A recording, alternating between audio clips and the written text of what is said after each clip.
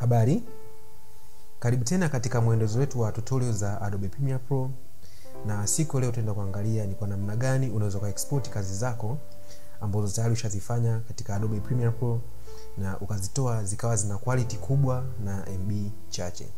Kama itakuwa ni mara yako ya kwanza kutembelea katika channel yetu ya BBA Online, basi usisahau kusubscribe, pia kubonyeza alama ya kengele ili uweze kupata notification ya taarifa zetu za tutorial tunazoweka kila siku. Siku leo nitaenda kutumia Adobe Premiere Pro CC 2019. Na tayari project yangu nishafanya, kwa hiyo ninachokifanya hapa ni kwenda kuexport project yangu. Kwa mfano na baada ya play ili uweze kuiona. Pia kama utakuwa unahitaji vifaa vyote vya production, tembelea katika Instagram. Sasa basi, nikitaka kuexport project hii, kitu cha kwanza nitaenda kwenye sehemu ya file, kisha nitashuka chini mpaka nitakapoona sehemu ya export. Katika export, baada ya hapo nitaenda sehemu ya juu kabisa, sehemu ya media. Ama ukitaka kufanya shortcut utabonyeza control na herufi M. Sasa baada ya kubonyeza sehemu ya kuexport media, itaniletea kitu kama hichi hapa. Sasa kuna sehemu kuu ambazo unatakiwa uzifahamu katika sehemu ya kuexport. Kitu cha kwanza ni sehemu ya format. Kwa video za siku hizi ni zile video ambazo unakopa zina quality kubwa, au video yako unataka uiplay labda either katika smartphone ama katika device nyingine ambazo zinafanana na hivyo.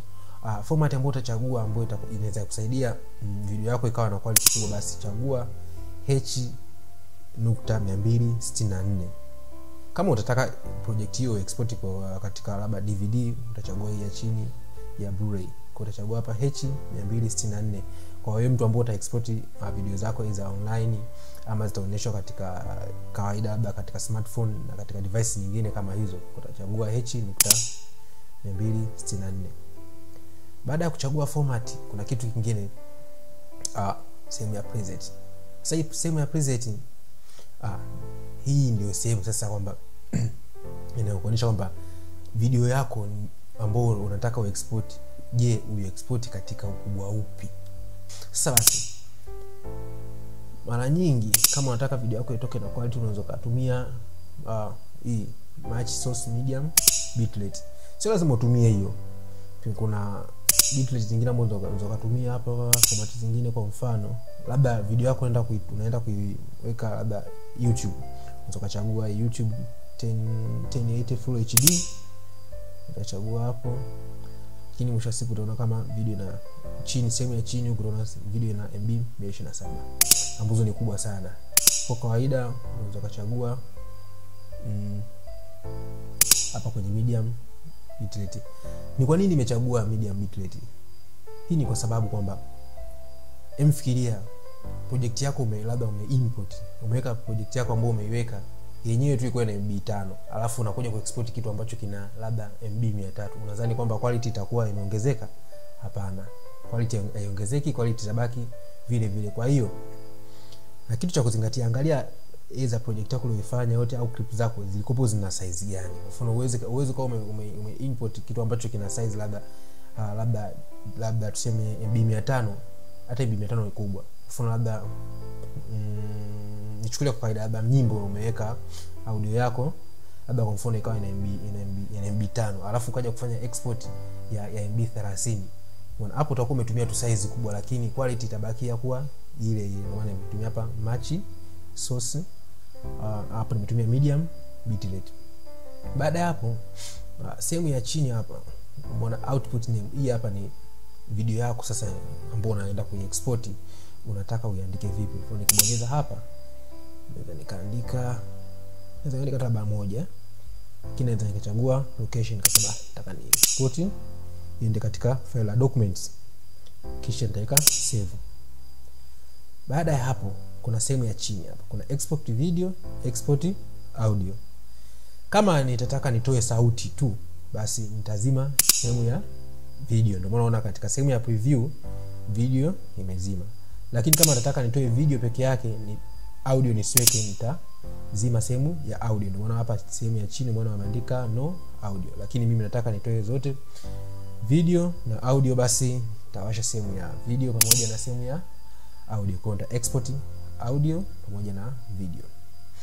hii sehemu ya summary inaonyesha ni vitu vyote ulivyofanya hapa juu. Sehemu yake ya summary ndio hii hapa, kwamba size kuna kama nikisema source yangu ilikuwa ni sequence lati, ile video niliweka size ni hii hapa, frame rate ambayo nilitumia hii hapo, vitu vyote ni summary ya hapo juu ambacho ulichokifanya.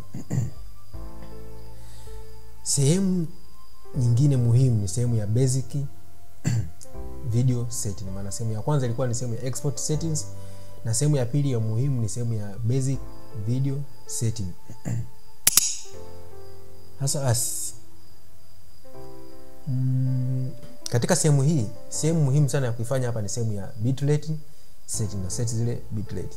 Sasa basi, kwa mfano video yangu nimeona bado still na MB nyingi sana 24, na nilichokifanya bitrate hizi nitazipunguza.